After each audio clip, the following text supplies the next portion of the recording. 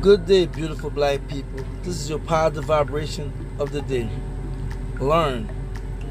Carefully read, study, and research.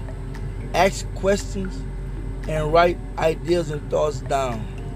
Build off those ideas and thoughts. Look words up. Comprehend. Build a vocabulary. Grow spiritually and mentally. Do not read or listen to anything or take it literally. Always be critical and process information. Be open to growth. There is so much we need to learn.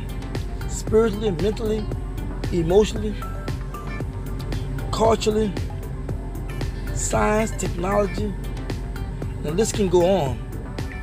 When asked how you're doing, say still learning. Swahili word of the day is jifunze, means learn.